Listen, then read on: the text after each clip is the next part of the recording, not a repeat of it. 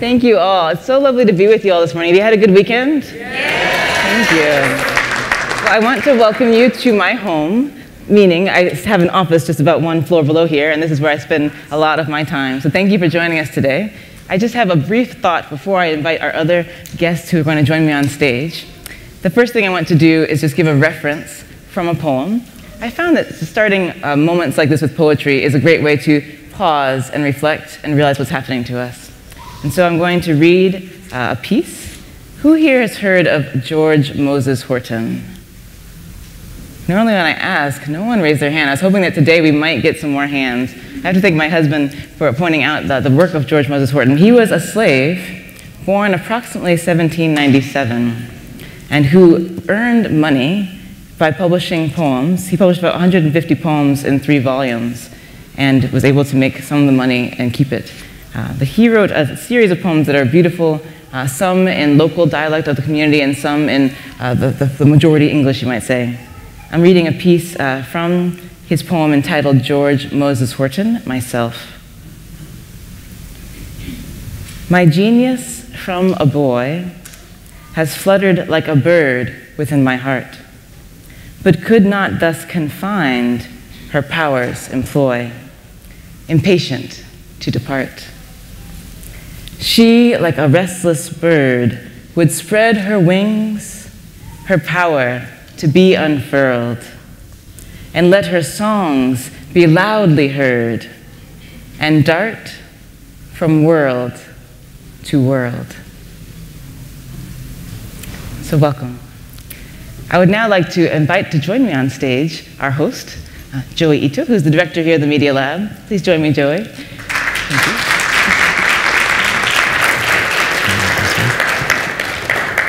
So Joey is an activist, an entrepreneur, has a long series of credits, but I'd rather give you the personal introduction to say that because Joey is here and is working on a long process to change the culture of the Media Lab, I am here. So thank you, Joey. Thank you. That's not the only reason you're here, but it's not the only one. It makes me happy that you're here. If we look at the history of the Media Lab, we're in a period where we have an opportunity to ask hard questions about what culture means, and that it's a fresh season where the Media Lab is more relevant today because of the work you're doing. And I'm happy to be here today in the season that we're in with Media Lab. So thank you. Thank you. A part of his role then is to help make sure that the faculty and students and research staff have the tools we need to do research that helps invent the future. So I wanted to ask if we can start. For those who haven't followed lately what's going on in the Media Lab, can you help us by please introducing an overview of the lab, talking particularly about our model for how we invent the future, and also who's around these days, because they may know the Media Lab as a place of robotics and computers, but we really have a much broader purview today. Yeah, so the Media Lab's about 32 years old, and it's it was an experiment by then president of MIT, Jeremy Wiesner, and Nicholas Negroponte, who was in the architecture machine group. And it was an experiment on multiple fronts. So it was a lab that was also an academic program, which is like combining church and state, which is usually not allowed. And it was a corporate consortium model, one of the first of its kind, and this allowed us to pool all of the funding that we got and to distribute it to the students and faculty so that all the intellectual property was shared so that everybody could work together. And it was also set up so that the companies didn't tell us what to do, and therefore it wasn't like a grant, and it allowed us to have this much more how would I say, permissionless innovation system.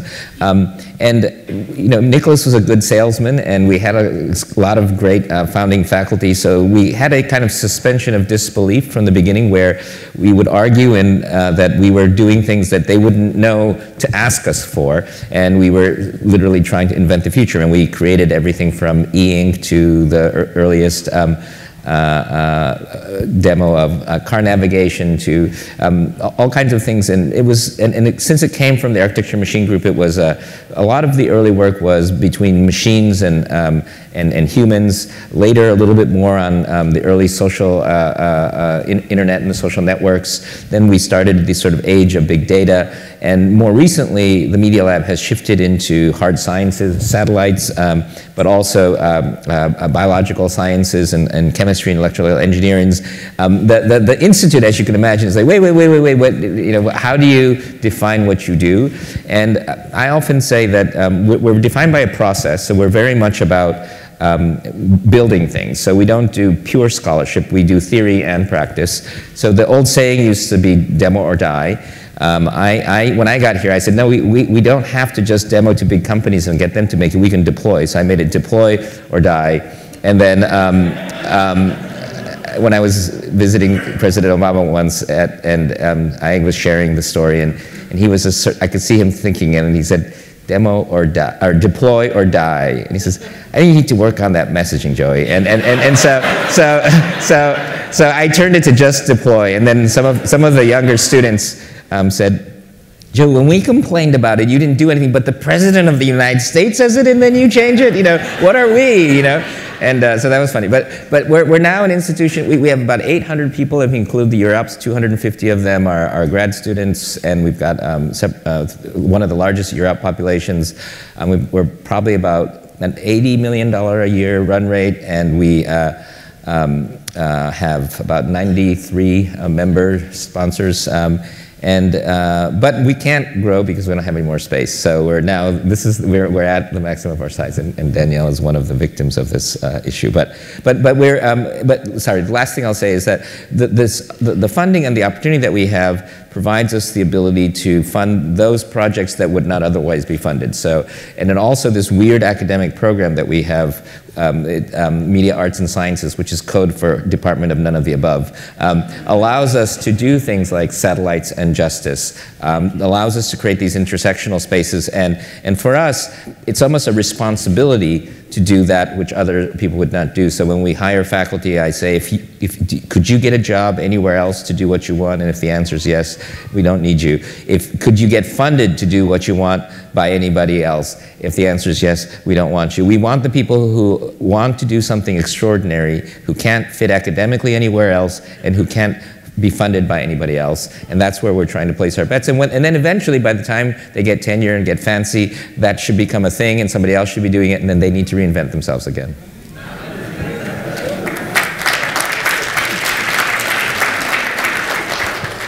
So let's take a pause and note one of the themes of your recent book, Whiplash.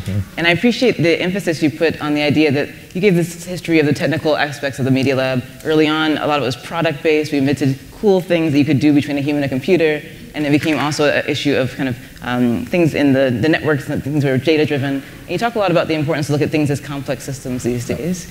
Can you please discuss your view of what complexity in society and in the problem spaces that we address now? Yeah.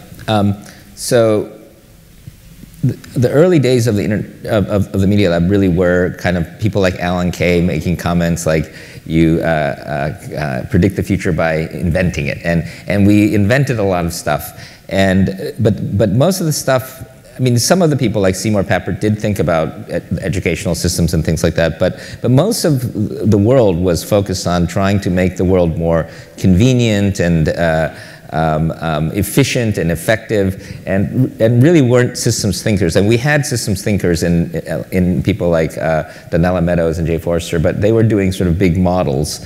But most of the engineers weren't really thinking in systems, they were thinking in sort of particular products.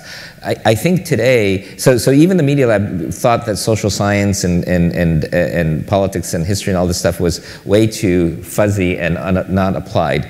And that, but now we know that most of the confounding problems of today, climate,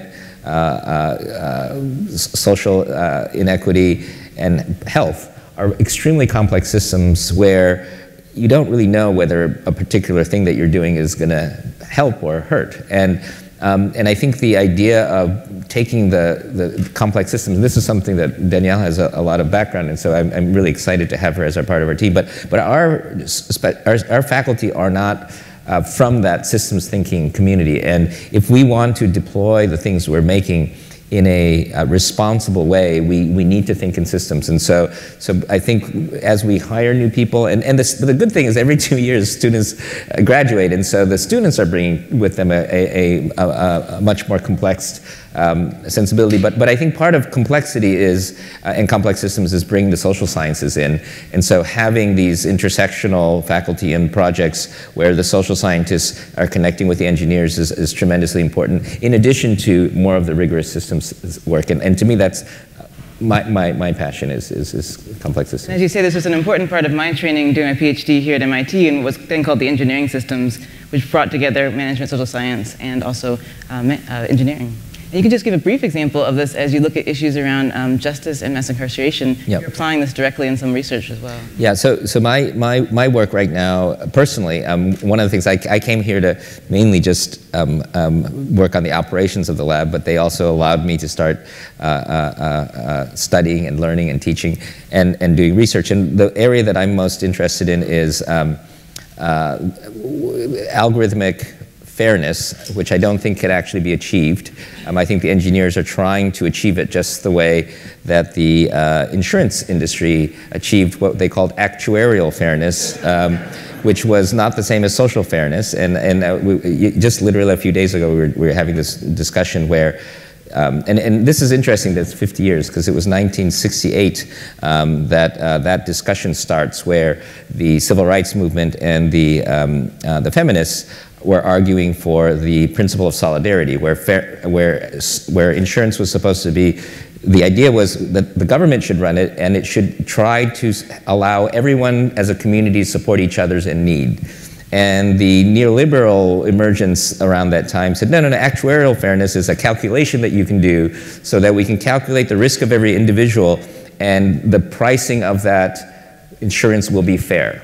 And so what they do is they took the word fair, and the last, Kaylee Horan just did her PhD at MIT. She's an assistant professor in history on this notion of how they were, the mathematicians, probably a lot from MIT, were able to separate social fairness from actuarial fairness and turn actuarial fairness into the dominant one that is exactly, not exactly, but it's very metaphorically similar to how computer scientists are trying to take fairness and make it a checkbox and move on. And what we're seeing, and Ibram Kendi, who Danielle introduced me to, I think there's a really interesting conversation right now about the idea that algorithms first of all, I don't think algorithms can actually be fair. They can be accurate, but they can accurately reproduce and make even more invisible the inequities of society. And what we want to do is to sort of figure out how to pull them in. So one of the projects I'm working on personally is I have a few researchers in Kentucky where they're now deploying algorithmic risk assessments and other things to more accurately predict recidivism rates, which a lot of even MIT engineers confound with crime. And what we're doing is we're doing a few things. We're trying to do a long-term study on the effects of things like conditions of release, like ankle bracelets and drug testing, but also turning the lens around and stop just looking at the data of the poor people, but collecting data on the judges, collecting data on the ADs, and looking for the long-term effects of policy.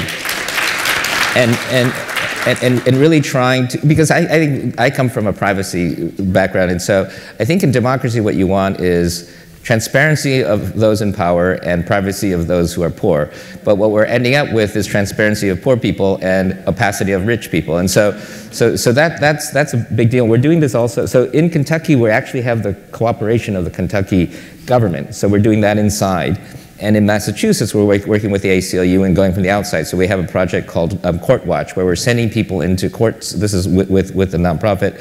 And they're taking a record of all the things, because we don't have any data on what happens in courts. We don't know when judges break laws. So we're collecting all that data. And we're also collecting the outcomes of decisions by ADs and prosecutors, and trying to show the impacts on society of those decisions, and using machines and data for that. So that's what we're trying to do, is that algorithms are just trying to increase prediction, which just transfers agency from poor people to rich people, and turning it around to model causal networks to understand the long-term effects of the policies that are deployed on poor people. That's something I'm personally excited about. I think they're excited too. A good crowd, yeah.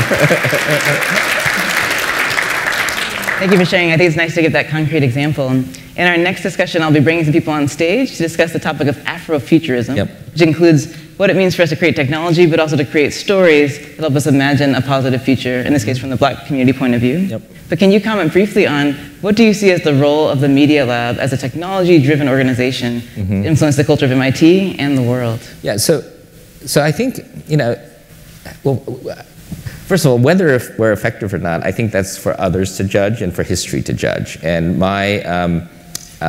so I don't like people who announce that they're doing it and then, but having said that, I have a strong intent to try to have as much impact on this as possible. And I think the Media Lab has a tremendous amount of responsibility.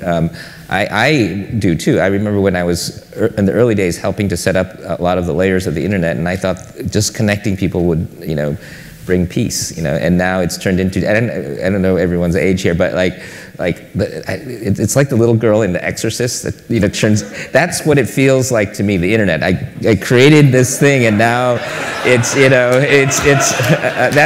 so I feel, and the Media Lab should feel like that too. I mean, a lot of the stuff that we created, social media, all this stuff in the last 30 years, it's here, we gotta do something about it. So I feel like we have an extra responsibility to take the technology and be socially aware ourselves, but also do something about it. And so we have a number of groups doing that. It's interesting, we had a faculty meeting, and we actually, originally we had the three things of the Media Lab were uniqueness, impact, and magic. And then somebody said, but impact could be like a car wreck. And we noticed that only a few faculty had justice in their mission statements, and I think justice is key, so we need to focus on that. It's a wonderful place to stop. Thank you so much for allowing us to be here today, Joey. Thank you very much. Thank you for joining us.